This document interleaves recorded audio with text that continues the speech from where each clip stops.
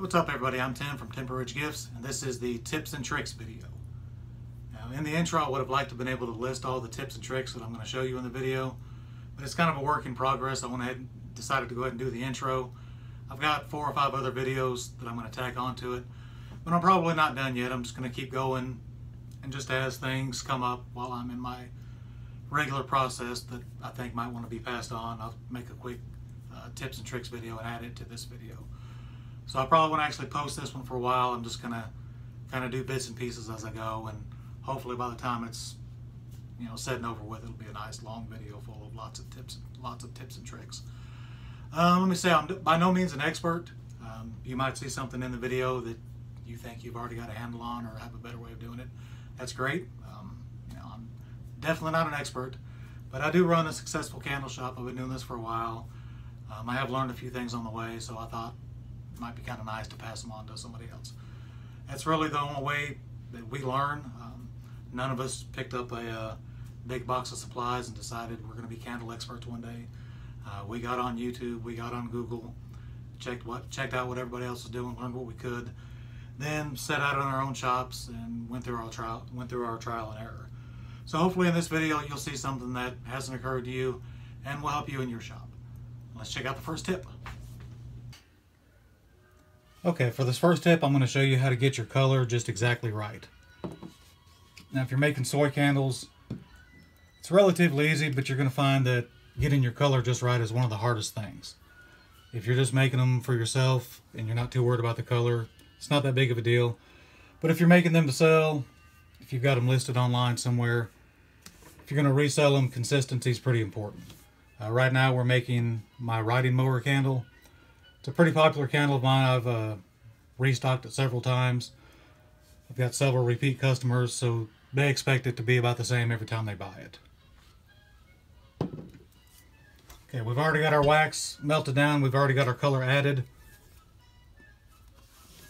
Now I've got the measurements that I used last time, so it's fairly easy for me, but I still want to double check it just to make sure. You'll find with the wax that it's going to be a lot darker in its liquid form. It's going to dry a lot lighter. So just looking at it right now, I can't tell what the finished color is going to be. The wax dye I use does have a color guide on it. Kind of an easy reference, but we're going to show you this trick, and it's going to make your life a lot better. So all we're going to do, we've got the wax melted down, we've got our color added. All we're going to do is just take a little clear plastic container. Just going to dip that out, about that much. That's going to go in the freezer for about 5 to 10 minutes. That'll freeze, go to its solid form, and you'll be able to tell exactly what the color is. Now while you're waiting for that to freeze, your wax is okay to sit. We don't have the fragrance oil added yet. So we've got just the wax and the color dye. So we can just let it sit, we can turn it off and reheat it, or we can set the temperature to about a mid-range. I usually do about 165, 170. It's not going to hurt anything. As long as you don't get it too hot, you're not going to scorch the wax. Like I said, I don't have the fragrance oil added in yet, so I don't have to worry about burning it off. So we've let that freeze. Get it out of the freezer. And there we go. We've got the perfect color without even having to dry. Okay, so I mentioned in one of my earlier videos how it's important to measure your fragrance oils by weight rather than volume. Let me show you an example of what I'm talking about. You can see we've got 2 fragrance oils from the same company. These are both from Rustic Essentials. It's Red Maple Leaf and Toasted Marshmallow. These are the 8-ounce fragrance bottles. As you can see by looking at them, it appears that there's more in the Red Maple Leaf than there is the Toasted Marshmallow. But I'm going to show you that there's not. Now if you were to measure it by volume using one of these, your measurements are going to be off because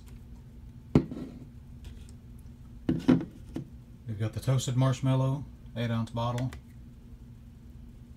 9.15 ounces. That's accounting for the plastic bottle itself.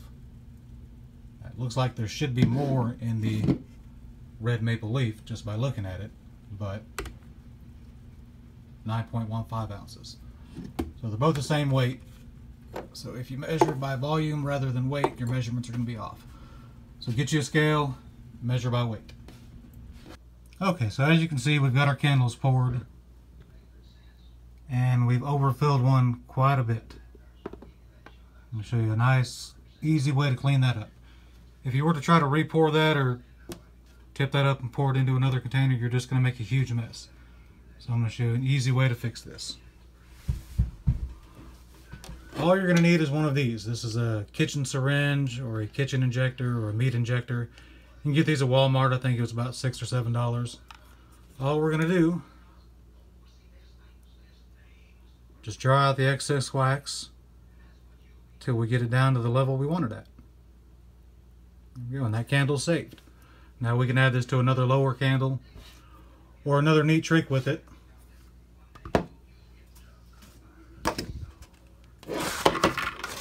We can use this on the smaller molds that are hard to fill. If you were to try to fill that with a pouring pitcher, you're just going to make a huge mess. But with this,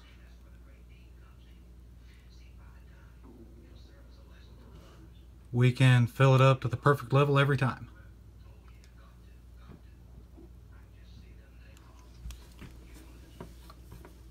Do need to add that if you're going to use one of these, this is only going to work on a soy wax.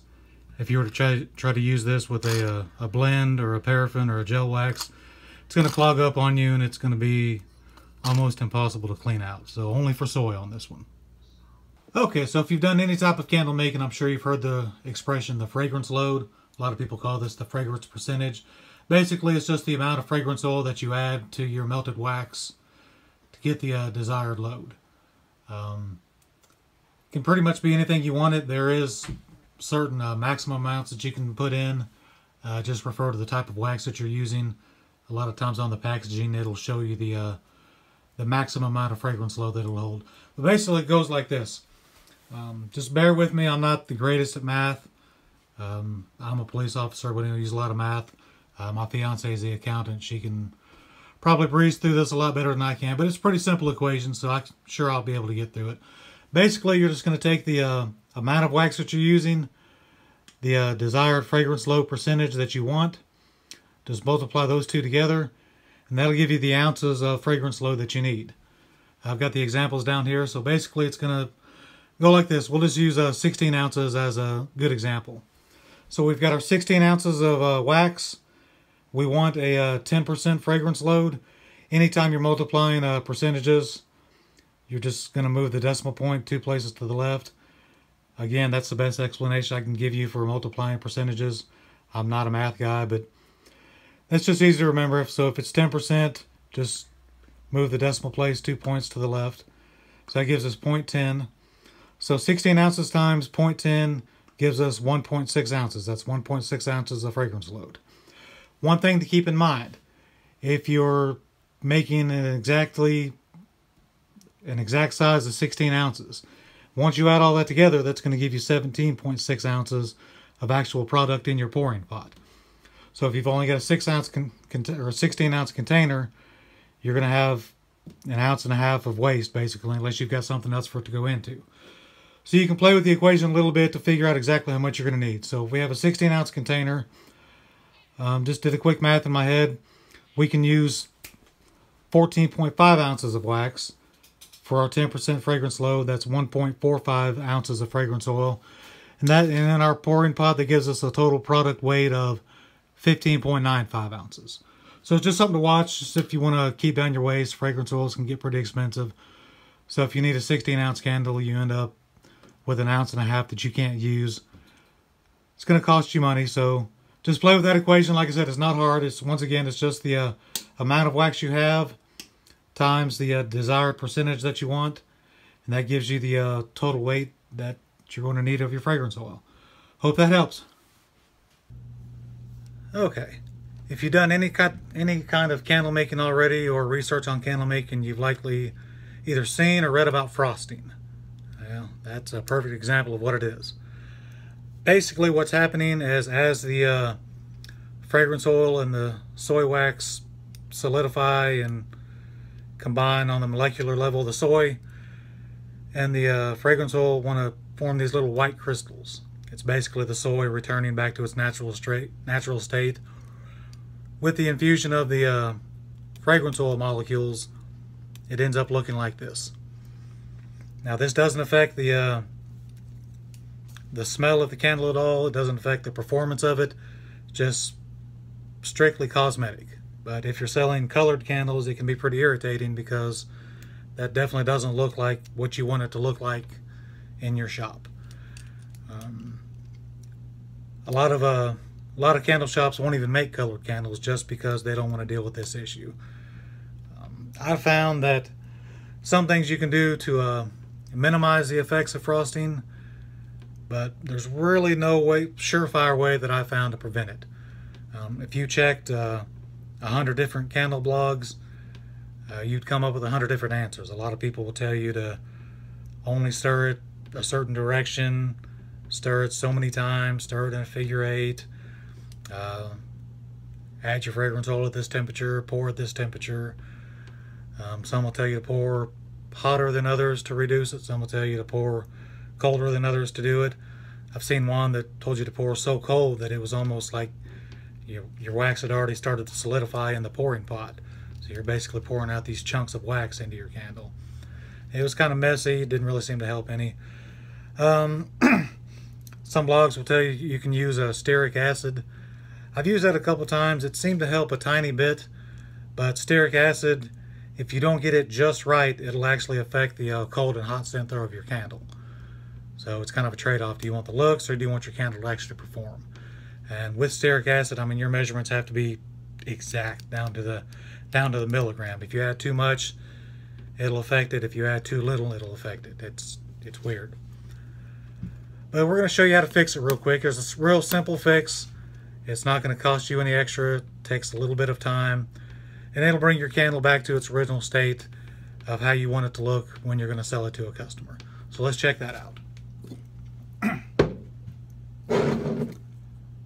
This is my 8-ounce gunpowder candle. I've actually got a couple of these going out in an order later today. As you can see, the frosting really did a number on this one. Now when I poured these and when they cooled, they looked great. Just over time, it seems no matter what you do, if the candle sits long enough, it's going to do this unless you do something to fix it before you ship it.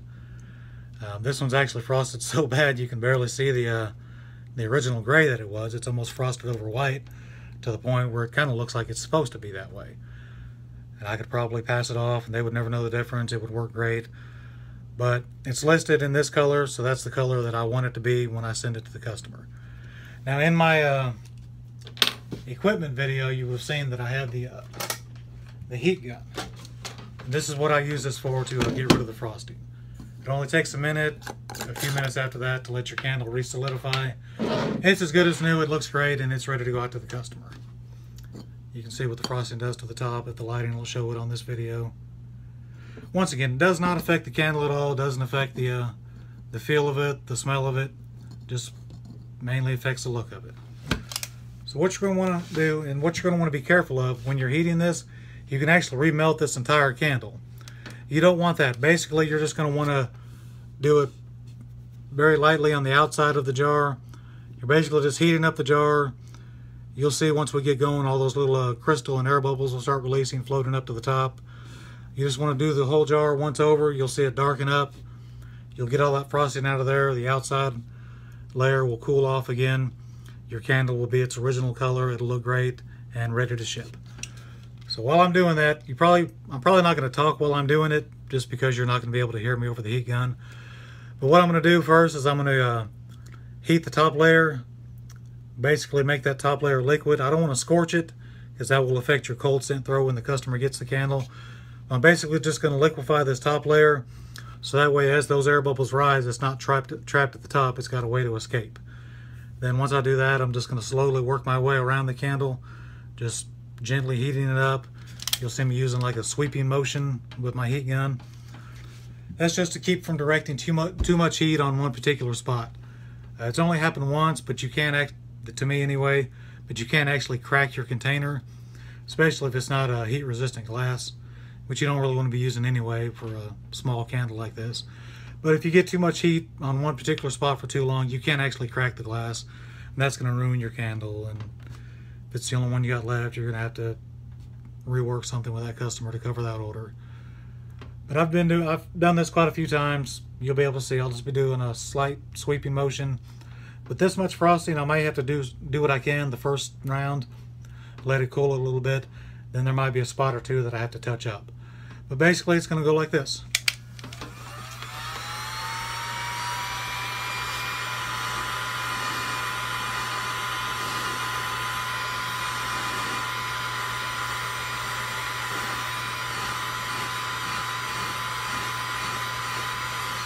Okay, I've got that top layer heated up without burning it.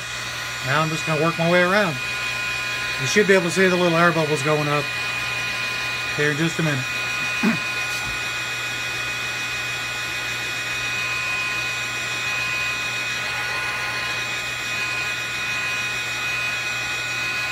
I can see them starting to form. You might not be able to see it in the video yet.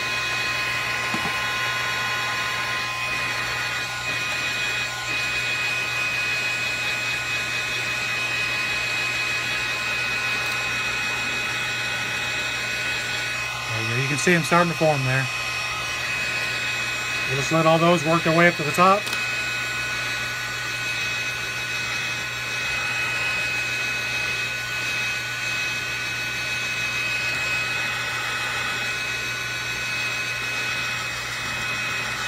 I got that side pretty good. I'm just going to work my way around now.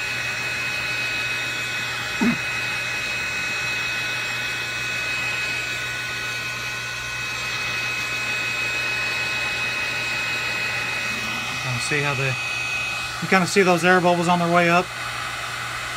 There's all that frosting leaving your candle.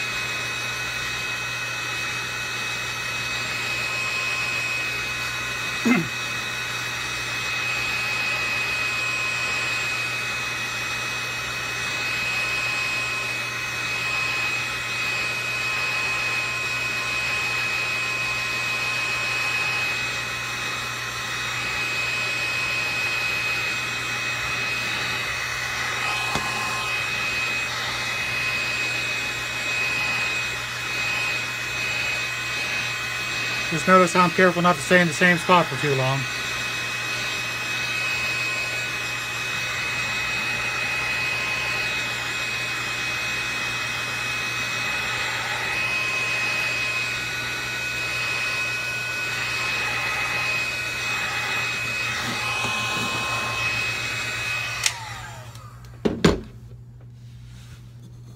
Okay, and that's basically it. Now you can see how my candle's darkened up quite a bit on me.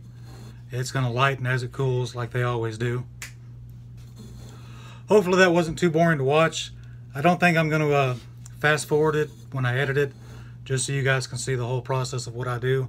Let's take a look at the top real quick. You see how it's kind of just melted the edges? You can see those bubbles coming up. This candle's wide enough to where I don't have to worry about too many issues. If you're doing a smaller candle like the 4 ounces that I make, you can actually, it'll look like you've got a big melted candle of wax with a little votive stuck in the middle. And that can actually, you can actually pretty much remelt your entire candle, which you don't want. And if you do it too much, you can actually get your wick to turn loose, depending on how you've glued it.